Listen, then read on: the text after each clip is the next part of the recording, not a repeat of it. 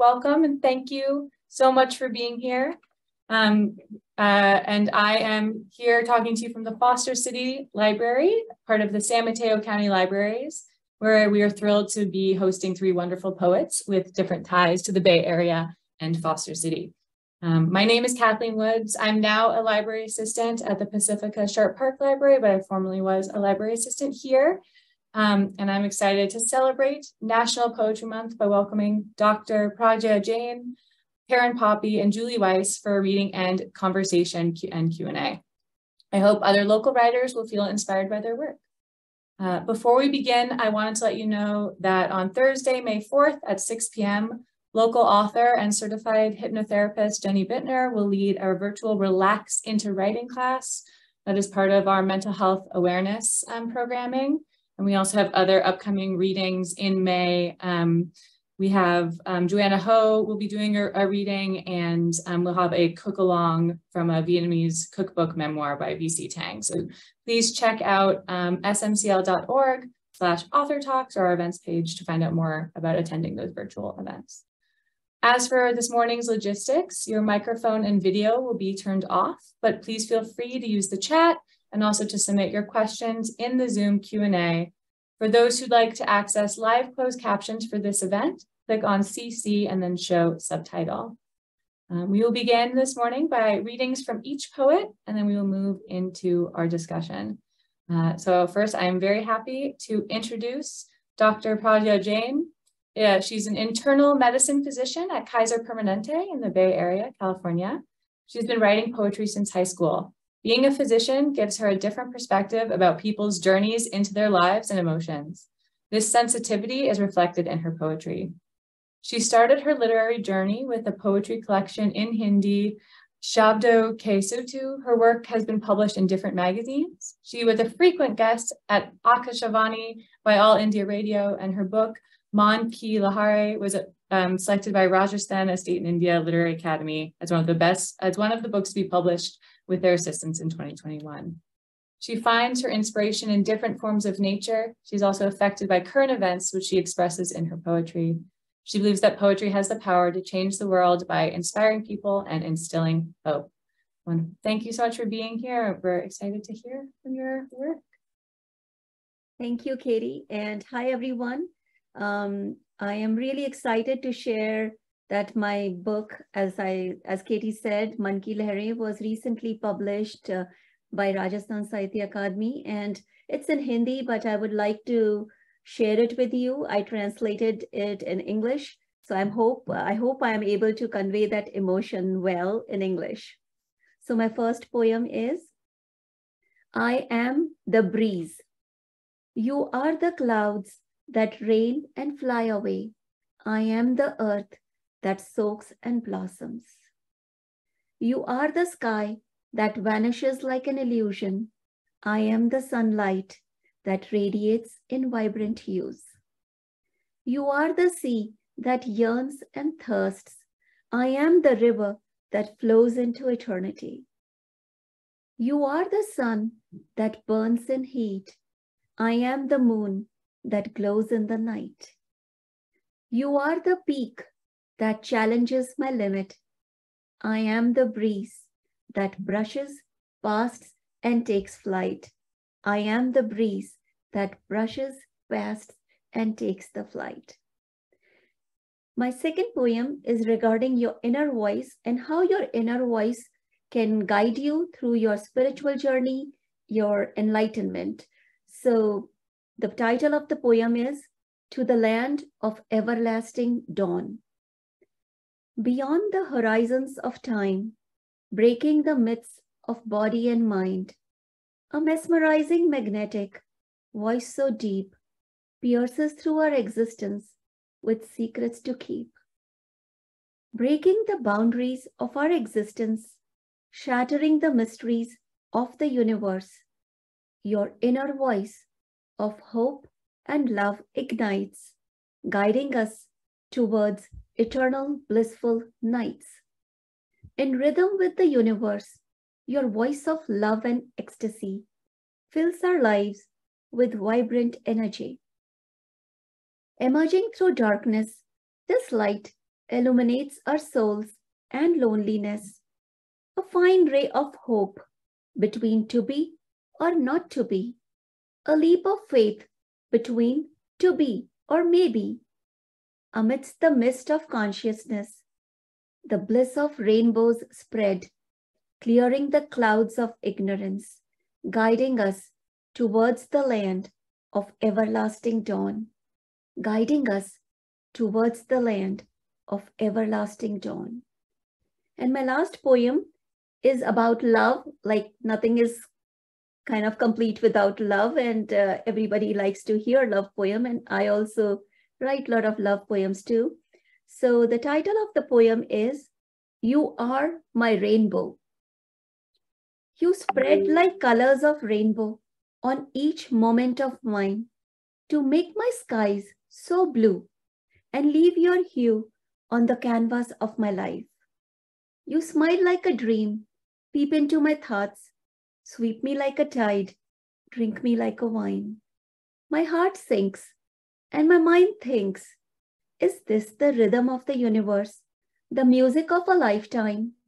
Why, I melt like a glacier and tremble like a feather. How do I resist?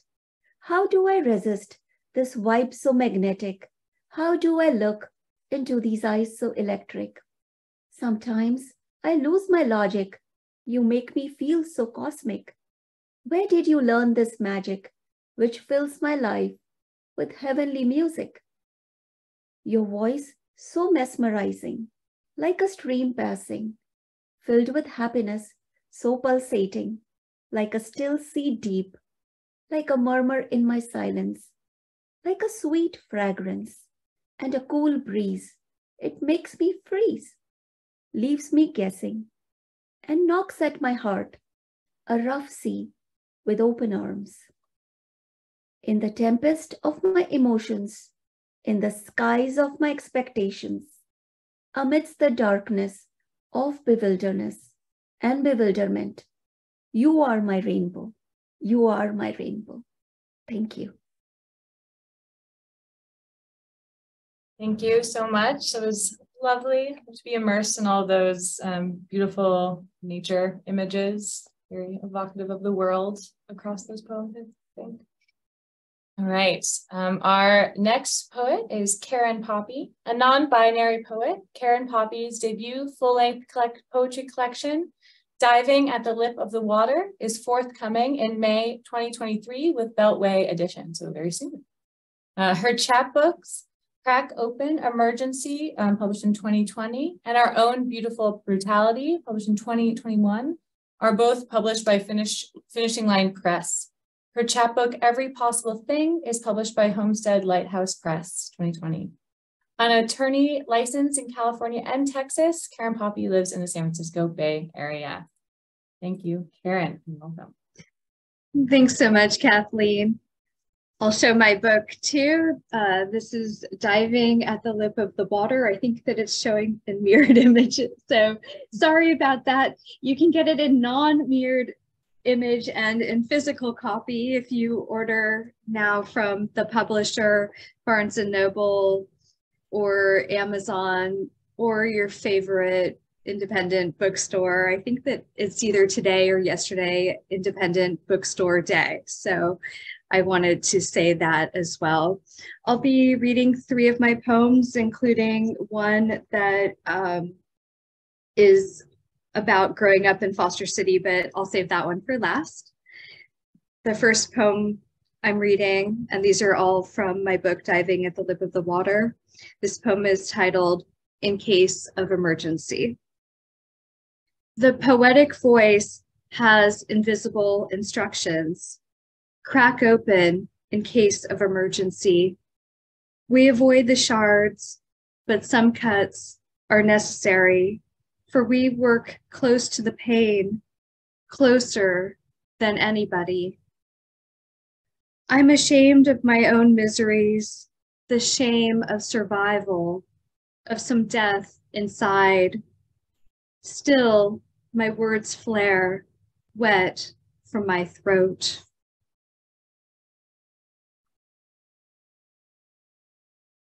Mother's Day is coming up, so I'll read my poem titled Matriarchy. How is my life through yours made mine? Sometimes every day, several times a day actually, I'm lonely for you, your exaggerated movements, your voice in deep register, your compact majesty.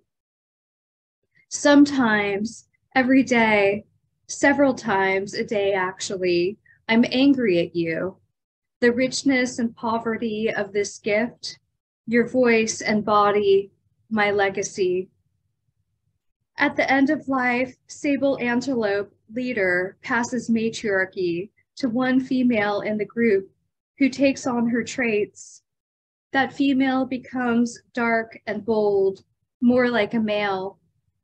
She becomes exactly like the passing matriarch, although no one knows how, whether pheromones or fate. How, in sudden shift, did I become you? Your eyes flashed and turned the way their minds do toward any perceived threat, however innocent. Unable to retract my words, I suffered greatly. My mind pricked and turned the way their ears do toward the most important, pricked and turned, wanting some remnant of you, wanting our story. For nothing is more painful than becoming, than knowing, the hard learning registered, the regret and anguished gratefulness forever. I felt the change even then, the moment over, how I laughed at you and said nothing, how you laughed at me and interred a twig with your shoe, a burial, a planting. The last poem I'm reading is titled No One Was Gay Back Then. And as I said at the beginning, it's partially about growing up in Foster City at a time when we didn't talk about being gay and things were discussed in euphemisms and oftentimes negatively. So right now with the Don't Say Gay legislation and various things that are going on in our country, we have to be really careful where we live to not succumb to hate or indifference. We have to support and stand up, speak out, and be allies. No one was gay back then. We used to make fun of you, you making out with Michael in the grass. 5th grade recess, back in class, you looked at me. I knew what I knew. You liked me more than Michael. My long blonde hair you pulled sometimes. Michael liked Matt. In 5th grade, already seeking cover-ups, trying to convince everyone and ourselves, our small town, no one was gay back then. The next time I saw you and Michael, lunchtime, making out against a tree, you reached around for Michael's hand, sucked his fingers with your fat lips, made sure I could see. Michael sneered, looked at me with contempt, grabbed and kissed you. I was 19 when I finally kissed a woman. Thank you. Thank you. Thank you very much. And I appreciate the specificity of place for our discussion in the future as well. Wonderful. All right. Our final, our third poet who will be reading and then joining in our conversation is Julie Weiss.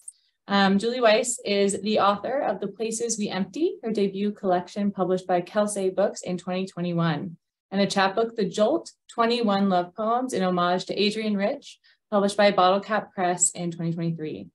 Her poem written in the 8 seconds I lost sight of my children, was selected as a finalist for Sundress's 2023 Best of the Net anthology. She won Sheila Giggs Editor's Choice Award for her poem Cumbre Vieja and was named a finalist for the 2022 Seguro Poetry Prize and was shortlisted for Kissing Dynamite's 2021 Microchap series.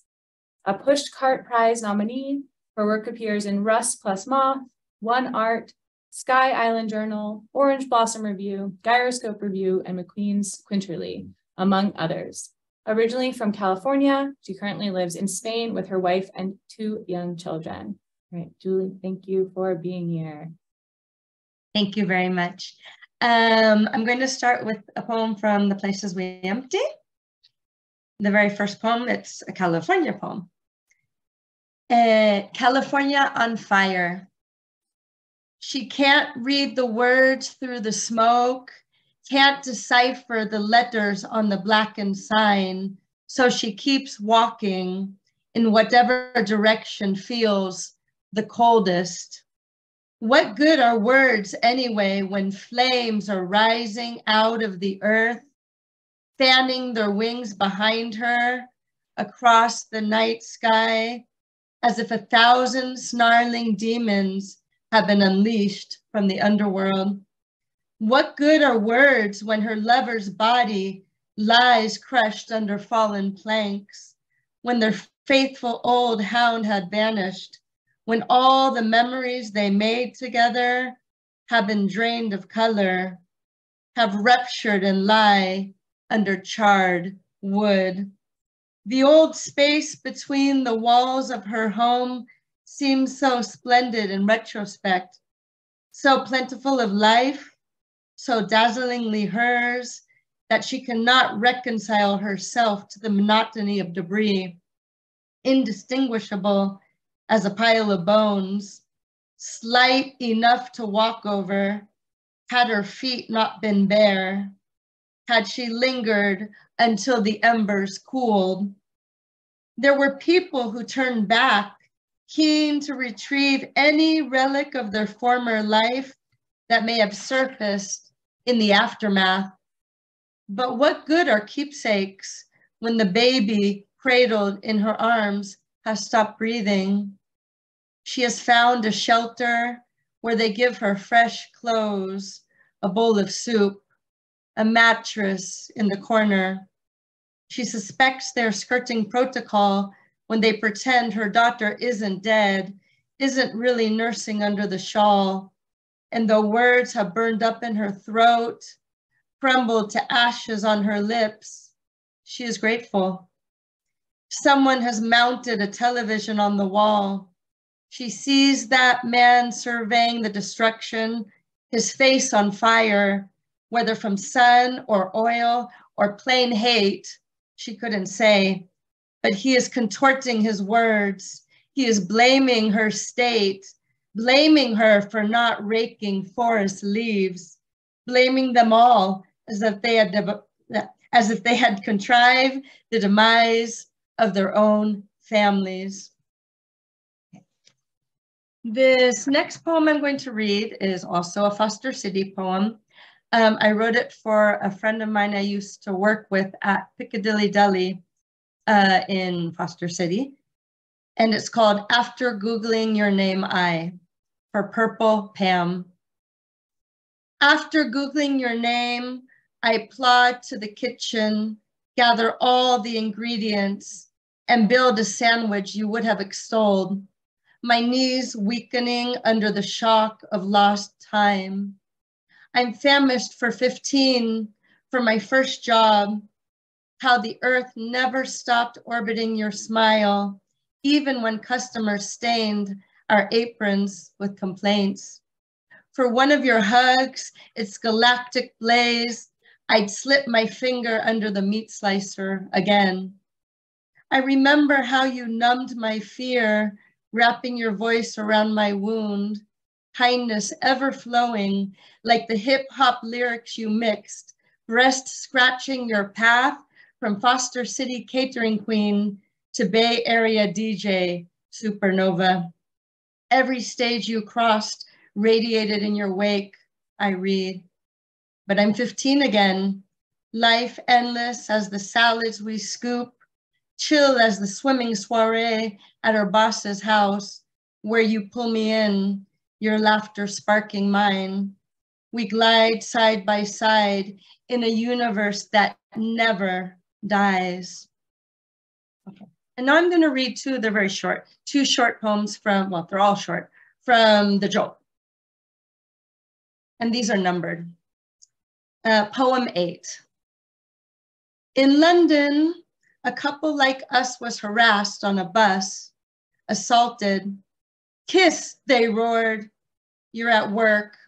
I'm sitting at your desk, hardly dressed, my nipples rising under the hard mouth of nostalgia. But it's no use. There's no metaphor sublime enough to embody this morning's lovemaking. Or maybe I'm outraged by the pornography of the crime, the way words can bruise, crumple, bleed across a moment of bliss. And my last poem is poem number 17. Wait, I want to remember you like this, fleshed in nothing but color, fuchsia, violet, fire orange like a dawn bride, the love we made a phenomenon of nature stirring the grass. Because not even the next minute is certain, I want to immortalize you in 1,000 glorious poems. I want it all, this city, its tragedies and triumphs, the startling slash of slurs, untold wild nights, coffee and crushed tomato toast in a pretty Spanish cafe. Thank you very much. Lovely. Thank you so much. I've been noting, like taking notes of some like similarities across poems. It's wonderful to also return to like a love poem in a similar way of colors and images to evoke that love poem idea. Sorry, that was not very articulate, but you know what I'm saying. We have had a request from someone who is attending to hear Pragya read one of her poems in Hindi. If that is okay with everyone, we'll briefly hear that, and then we'll go on to our Q&A and conversation. So again, please do put any questions you might have about poetry at all in the Q&A for our poets. All right. Yeah, thank you. So I do believe like Foster City has a lot of Hindi-speaking population, and I mean, poetry is beyond boundaries of language. It is the emotion people express and how it keeps you going. So what I can do is like a very short poem, but I can also translate it. Like I'll speak 2 lines in Hindi and then in English. So it's kind of like you get the idea. So the poem is Chalte Chalo. Chalte Chalo means keep going. And when you are suffering, it's your journey. What you do, keep going. चलते चलो सपनों पर छाए हैं बादल और तुम तो इंद्रधनुष हो. Like keep going, like all your dreams are covered with clouds and you are a rainbow. चलते चलो कि लहरों पर बनाना है घर और तुम तो अनंत ऊर्जा हो. Like keep going, you have to make a house on waves and you are eternal energy. So it's hard to make like a house on waves. चलते चलो कि दर्द में तप कर जानोगे कि तुम तो कंचन हो. Keep going, because one, you like get more suffering in life, then you realize burning in the suffering that you are gold. Like only when gold goes through the heat, it becomes an ornament. Chalte chalo ki khis khis kar mehek jaoge, tum to chandan ho. Like more you rub the sandalwood, the more fragrant it gets. Keep going, keep going, keep going. Chalte chalo, sirf chalte chalo. Thank you. Thank you very much, especially for an unexpected being prepared to unexpectedly read another poem. It was wonderful to be able to hear just the sonic quality of the poem in Hindi. So thank you very much. All right, so we will begin our conversation portion. And we are hoping to have sort of a free-flowing conversation. We really do invite all of your participation in the Q&A. So please let us know anything that might come to mind. My first question for our poets, I asked partially also as a Bay Area based, born and raised writer of fiction, not poetry. So But anyway, could you talk please a little bit about your relationship to the Bay Area and to Foster City in particular? And we will kind of go in revolving order, but feel free to jump in. But yeah, Karen, do you want to begin? Sure. I grew up in Foster City when Foster City was still being built. I know that it continues to be built in many ways, and that's always interesting. When I was first in Foster City as a young child, we had many fields with butterflies and rabbits. It was a really bucolic way of growing up, walking and riding my bike everywhere.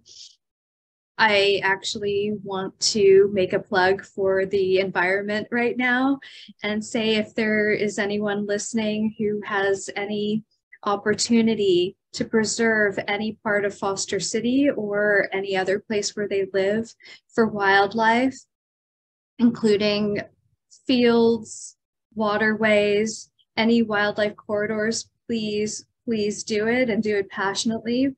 Save the earth and the animals. What I really loved about Foster City, in addition to the natural setting growing up, was the community. I grew up on a court with some wonderful friends, including Julie, who lived next door to me. Hi, Julie. And we would ride our bicycles and tricycles when we were younger.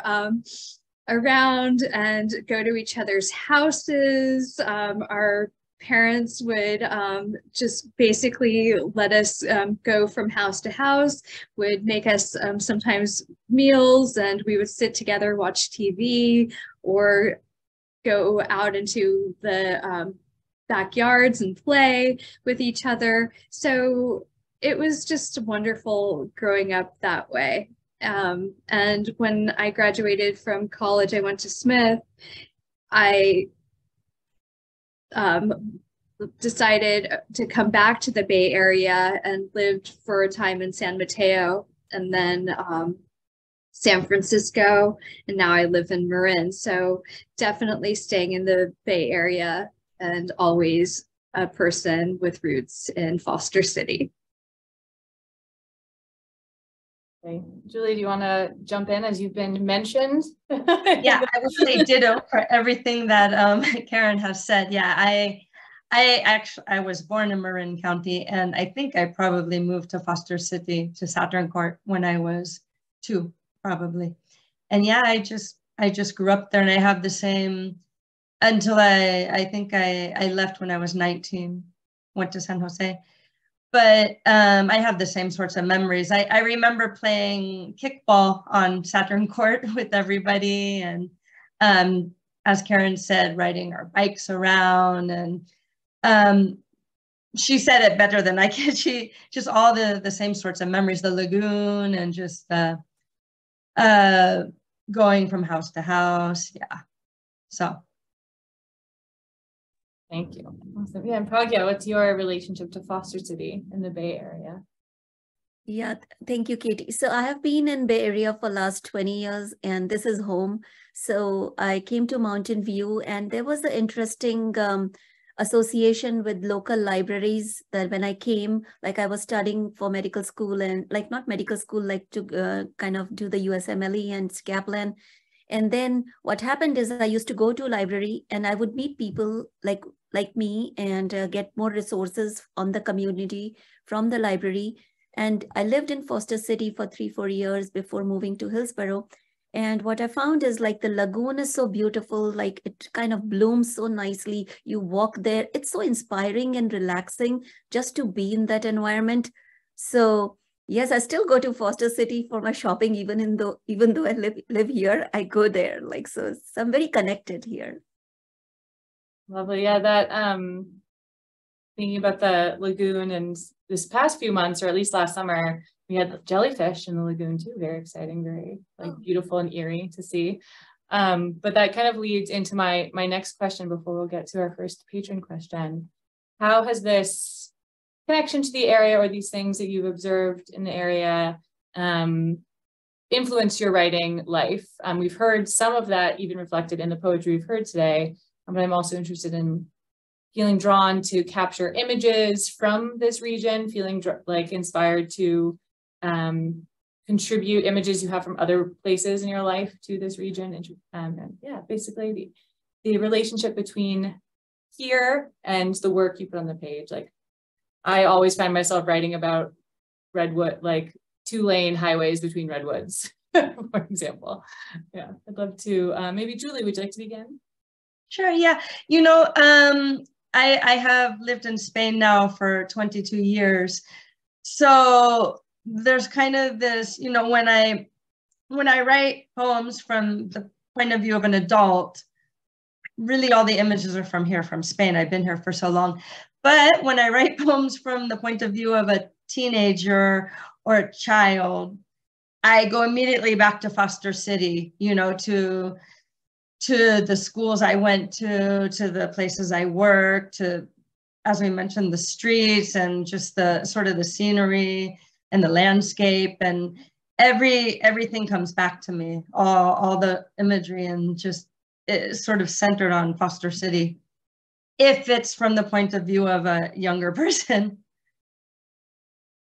I love that almost makes the images like a portal of time travel too. Like the sensory world is the access point to going back into memory. Yes, it is. Totally. Yeah. Pragya, do you have things that the area has influenced your work, or those images of the lagoon have crept into your poetry? Sure. Thank you, Katie. So yes, living here in Bay Area, you cannot miss the beautiful nature. Like, it inspires you.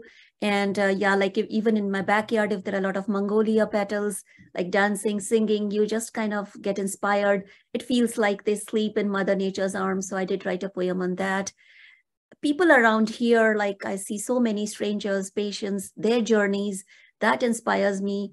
And it's so interesting to kind of get a peep into people's life, and then it touches me, and then I kind of write. So the images mostly are from here, but I also bring some cultural and teenager days from back home in India too. Yeah. Maybe if there's time, I'd love to know if you know about the Nocturnist podcast, which is like physicians telling stories. Piece of thing. Interesting. It's like it's based in the Bay Area, but it's like a really beautiful podcast of doctors like using art to communicate stories of what they've experienced, similar to what you're talking about. Yeah. Karen, how has this region influenced your work being from here? We heard some of that, of course, in your poetry. I want to echo what Julie and Pragya have said about writing about things. First of all, going back in time, I love the idea of writing as a time travel portal. That's fabulous.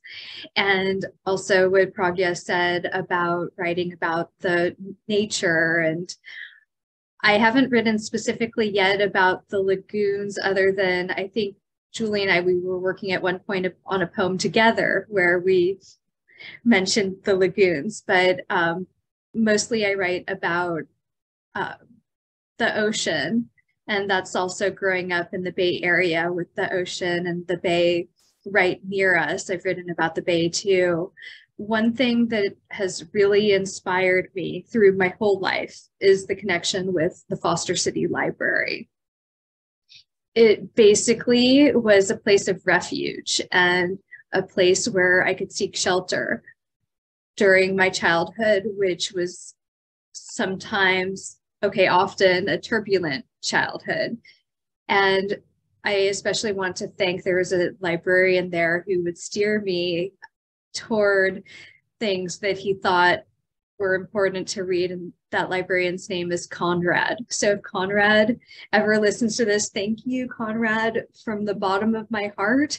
I think you came on to the Foster City Library when I was 13 years old, and that was the perfect time to start instructing me on what to read, because I was just a voracious reader even then, and everything that has come after is because of you. I love that. I'll investigate if I can see if this message can get to Conrad as well. We'll see. Yeah, I would love that. Obviously I love hearing this connection to the libraries, and even my journey to starting to work at a library is similar, of going to one to do other work that was making me miserable, and then being like, oh, right, the library, like people work here. Exactly. Yeah, it's a wonderful community space that has been a refuge for me at very different ages as well. All right, so we have some questions coming in from our attendees today. The first question, and as we continue to sort of like loop in order, Pragya, if you'd like to start, but feel free, it's okay if not. The patron says, thank you all for reading your beautiful poems. How do you start writing a poem once you have an idea for one?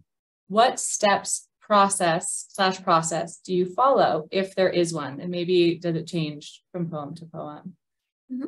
Okay, so I started writing when I was in 10th grade, and whatever stimulates your emotion or triggers your passion, then it flows through you, and then you put it on paper. As soon as it flows and you think something is coming through your mind, put it on paper. Because if you think you're gonna like see the patients or do your routine work or laundry or whatever, it kind of goes away. So better to write it then, and then you can edit it later. So that's what I do. And if it's coming from your heart, it's gonna touch everybody's heart. That's what I feel. Yeah. Karen, do you have a response for this one? My response is it depends on what I'm writing. Sometimes I write very specifically, okay, right now I'm going to write a poem, or I'm going to write a chapter in a novel, or whatever I'm working on. And it's a very specific choice. And most of the time, it is not a specific choice. It is, oh no, I'm in the middle of something else, and here it is. Okay. And like Pragya said, you have to just stop what you're doing and go with the inspiration. I keep notebooks and paper and special pens. And if I'm without that, I just will grab whatever it is, a napkin, like a paper napkin, or a receipt, and write the thing down. There are, of course, times when I don't, and then I regret it, because if you don't, oftentimes it's gone. That's true. Right? That promise when you're falling asleep, like, oh, I'll remember this in the morning, is never true. Is never true. You always have to just at least reach for your notes app or something. Okay. Yeah, Julie, what's your response? What's your, when you get the idea for a poem, how do you sort of keep doing it? Yeah, so my poems come about in several different ways. Sometimes it's like, okay, I want to write about this, and I sit down and, well, I start working on it. I do a lot of staring at the screen, trying to come up with something to start with. Sometimes I will start with a first line or an image, and then I don't know what the poem's about, but I just sort of keep going. And maybe I figure out what the poem's about halfway through. Excuse me. Yeah, and I think my process is not the best process. I write really slowly. I write line by line, word by word. Sometimes it takes me an hour to write a line, or half an hour to work on, to find the perfect word. So I'm sort of like a perfectionist. So if the first line isn't perfect at that moment, well, then I can't go on to the next line. But yeah, and then things that would inspire me, if I see a news story, or, I have a memory of something I want to write about, or an observation. If something comes up sort of when I'm doing something else, what I do is I just write it in a WhatsApp, in a message, and then I do a screen save, and then I have like a bunch of screen saves there with parts of poems. So, but I have very little time to write. I only write very late at night when everybody's asleep. So I kind of force myself to come up with something every night. I can't, if I wait for inspiration, I might not have that, chance to to write when it comes about. So reminds me of Toni Morrison talking about, when asked what her ideal writing routine was, responding, I have an ideal writing routine that I've never experienced, that has never been reality, right? There's also what you said about sort of discovering what the poem is about sometimes halfway through. Sorry, I keep going to fiction, but reminded me of this beautiful George Saunders video that I think any writer who's curious about and gets overwhelmed by the questions of writing might enjoy, but he talks about like approaching a piece of work from a place of a question and curiosity in that early draft, and then revision as an act of love for writing as well. So I linked that in the chat in case people are interested. There's also like really beautiful little animated cutout things in the video too. It's well produced. Okay. Another question from a patron. How do you manage to make, similar but a little different, how do you manage to make such beautiful pieces? Do you have any advice to new poets on how to make pieces and how to make poems if that person who's aspiring to write poems feels like they cannot do it themselves? So advice for new poets who might be experiencing confidence blocks or writer's blocks, or how to do it themselves. I forget where we are in our like who started first order, but does anyone feel particularly inspired to answer? I can answer that. It's a very simple answer. Read as much poetry as you can. Read, and then, you know, don't plagiarize, but imitate, or, you know, get inspired by other poets. But the more I read, I think the more I read, the better my poetry is. You know, the more other poets I read, the more I improve. And I think that's true for all writers in every genre. And just start writing and play with the language, and, you know, you have to sit down and do it. Just get started and not have that sort of block in your mind, like I can't. Yes, you can. Anybody can. And you have some work that's like explicitly modeled after Adrienne Rich, right? The poetry, Adrienne Rich, yeah. That explicit homage is always like a beautiful thing to do and can kind of give shape sometimes to an idea. Yeah, Pragya, you have an answer to this? Advice you give to a new poet? Sure. So I can kind of figure out myself being like in 10th grade, writing my emotions. And I would always feel like I'll put it in my diary and feel like, oh, it's not good enough, or like you're not confident to share it with other people. So please don't feel like that. It's not good enough anytime. It's coming from your heart. It's your emotion. It's good. It's wonderful. And put it on paper, share it with other people. You'll get your feedback, and that makes you grow. And then finally, keep sharing, keep writing. And the more you write, the more you realize how to channelize your energy, that it's like the creative energy that God has gifted you. So keep writing. Karen, do you have advice for a new poet? If you feel that it would help you to be part of a group, there are wonderful writing groups, both online and now once again in person. I think that the library system is a wonderful way of getting information on how to connect with different groups. And you can also look online and find different groups in your area. Another piece of advice I have, something that helps me if I'm experiencing a little bit of a block, is I'll find a poem, and sometimes I'll just choose at random by another writer. And I'll take one line from that poem, and then I write my poem. And then you can either use that line as a quote at the beginning of your poem. Make sure to always quote the poet that you're using, if you're using their work. Or sometimes you can cross out the line and then you just have your poem, and nobody will ever know unless you tell them that you were inspired by that line, but you know. And it's a wonderful way to get into a poem and into your own inspiration. Lovely. Right, poems exist in community just as much as poets do, right? Yeah. Yes. All right, we have another question from someone in our audience. Karen, all of your poems are powerful and speak the truth. One poem in particular, Bounce, made me lose my breath after reading it aloud. Was that poem hard to write and share with your readers? And I think we can broaden this for everyone too. Like, have you had poems that have been, the process of writing them has maybe felt like emotionally difficult or even like intellectually difficult, and how you stay driven to put that poem on paper, even if it's painful? The poem Bounce, which is about marital rape, was extremely hard to write. And also it was a very important poem for me to write. It felt very liberating and scary at the same time to write a poem about that subject.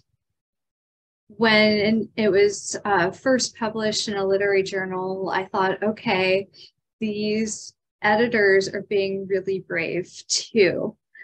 The poem was rejected, I can't even tell you how many times, when I would submit it to magazines and literary journals. People would not, editors, I should say, would not publish it.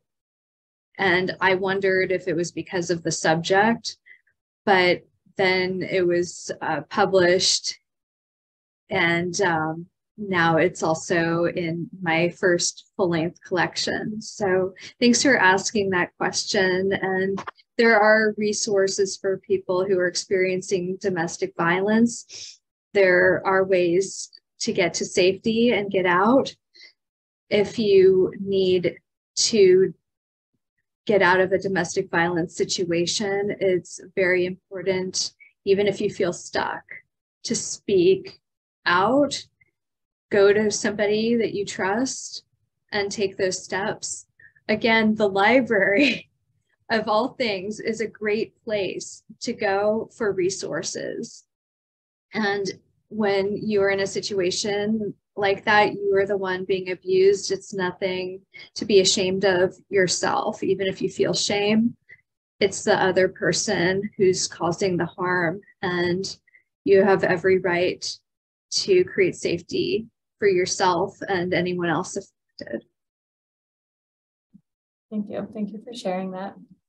Yeah, I wonder, do our other poets have experiences, with writing something that reflects an extremely difficult experience, or just the process of it was difficult, but you felt it was important to still do? More optional, because it might not. Can say something. So whenever, I think the sensitivity of poet is so high that even other people go through that experience, you feel it, and it touches your heart. So seeing suffering around you also kind of motivates you to write something, because that's sublimation, like you have to write it, so it comes out of you. So, and it's a relief and liberating, as you said. And when you are going through suffering, then also writing that poem, it's so tough. Like you're going through a lot of, everybody has their own journey, ups and downs. So if you're high, being loved, you write that. If you're rejected, that you write down. So it's a journey. It's a peep into a poet's heart. I think poets do it more for themselves sometimes. And also it is good for others and everybody else to realize what everybody's going through. So then it adds perspective to life, because it's such a polarizing world and everything stimulates you, and being human and just touching the emotions and the heart is so important. So I think poets can do that. It's a change that we can bring, I think. And when people listen to us, or even if they are feeling the same thing, I think that's mission accomplished. Like, yeah. What did I read?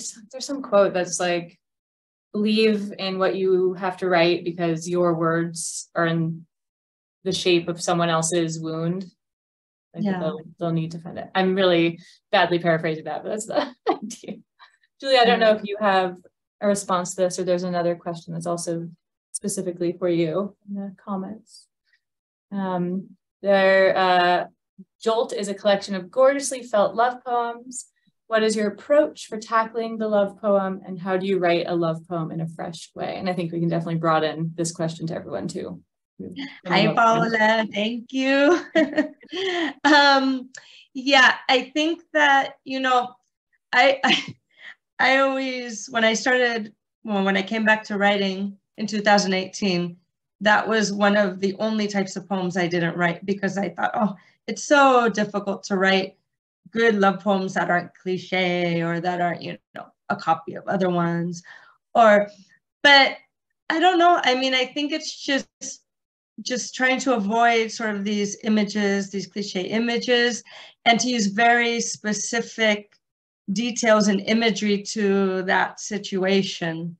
So as opposed to using like sort of all this abstract imagery. So real things in the scene. So in one of mine, a bocadillo, or, you know, things that people can see, rather than sort of using abstract images. It's really hard to explain. I don't know. But I think avoiding cliche is the most important thing. If I write a line, I go, oh, that sounds like something everybody else has said, or I've seen that too many times, then I change it. Just try to come up with unusual images. I don't know if I explained myself very well. No, yeah, definitely. I think so. And those unusual images come from reflecting the specifics of your lived experience, right? Yeah, that makes a lot of sense. Karen or Pragya, do you have thoughts about love poems? Yeah, like Julie, it's hard to explain how you write it and how love comes to you. Sometimes you think it's love, it's not love. Sometimes you do find love. So it is like, and sometimes you build on it, like you write the first line and you don't know what the last line will be. So I would say, like, even when I read a poem about love, I feel that emotion and I feel so loved myself. And sometimes I think poets are in love with the idea of love, like being in love, like that idea kind of does that. So I think I can't say much. I just... It's hard to explain, yeah. Karen, do you have a love poem experience? Oftentimes when I write a love poem, it's not about romantic love. I've written about romantic love too, but you can write a love poem about a subject that is not a romantic subject. It could become a romantic love poem, oddly enough, but sometimes it's a love poem about the love that you experienced for someone or something else that's not romantic. For example, Julie just mentioned a bocadillo, and now I'm super hungry because I'm thinking about the wonderful bocadillos in Spain, and I may just have to write a love poem, an ode to a bocadillo. Fantastic. Yeah, an ode. Odes are love poems, right? I love that too. All right, we have another question from a patron, maybe our last question. We'll see on time. But what is your favorite kind of poem? If there is an answer to that, maybe like a form that you feel drawn to, or like a subject matter you feel drawn to, however you interpret favorite kind of poem. You have an immediate favorite?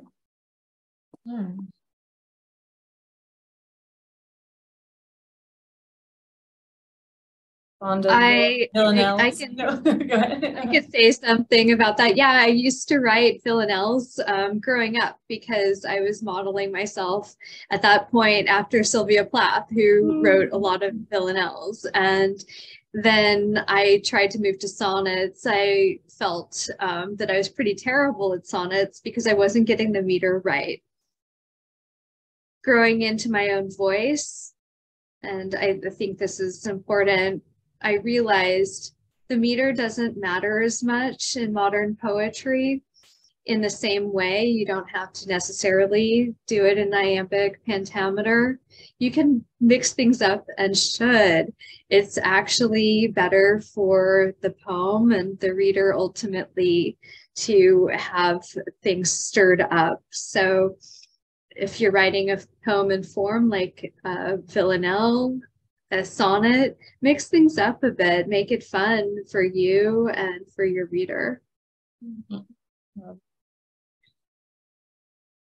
Favorite forms? Another question we have, how do you use line breaks or enjambment, punctuation, and other syntax, or that syntax means the order of words, to create meaning? So how do you use line breaks, punctuation, or other syntax to create meaning? Or do you? How do you? Julie, do you have an answer? Yeah. Yeah, I don't know. I think it's something that sort of happens naturally, organically. I mean, it's I mean, for example, with line breaks, sometimes I like to break the line when something surprising is going to happen starting in the next line. For example, I'm a teacher, so my punctuation is, or tries to be, perfect, because just grammar and punctuation to me is very important. So I try to use correct punctuation and capitalization. So I don't use punctuation as much to create meaning. But yeah, the line breaks I think are really important. And it's hard to talk about because you just sort of do it. It happens. But yeah, does anyone else have anything to add? I don't think I published it yet, but I do have a poem in draft where I played with the idea of the word enjambment. And it was something like, I'm not good at even quoting myself. Tonight we eat bread with jam meant for the next morning. And so jam is the last word, and then the next line starts with meant. Very funny. That's great. And then maybe this will be our last question if we don't have other answers. Do you have a muse? Maybe a jellyfish in a lagoon is a muse. But yeah, do you have a muse? I have a few muses. Yeah, and Karen knows this. Obviously, Adrienne Rich is quite a muse for me. Prince is a huge. I've written a lot of poems for and about Prince, and also my my late university professor mentor Virginia. I feel like she's always there with me when I'm writing, and she's in the words that I write. So those are my three, I would say. Lovely. Pragya or Karen, do you have a muse? Okay, I can go. So muse, I cannot think of anything like that. What I have been like, whatever comes to me, touches my emotions or touches my heart, that kind of flows. So that's one thing. I sometimes get amused and mused by current events, and that trigger me, be it pandemic, it was like tough. So that triggered some of my poems. Sometimes it is like how the world is around you, that triggers the way you want it to be or the way it's not or whatever. So I think it's mostly current events or from the heart. Yeah. Like your own heart's guidance. Yeah. Heart. Karen, do you have a muse?